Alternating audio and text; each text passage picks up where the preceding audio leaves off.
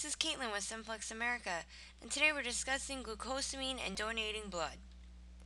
We all know the common reasons why you can't donate blood, whether you're sick or just got a tattoo. But what about osteoarthritis? The answer is yes. You cannot pass osteoarthritis through the blood, so it's completely safe. Rheumatoid arthritis, on the other hand, is a different story. Rheumatoid arthritis is considered an autoimmune disease, and you should not give blood because you may be anemic or on medications. And finally, it costs too much money to screen these patients who are more likely to have false positives for infections. You can most definitely give blood while taking a glucosamine and chondroitin supplement.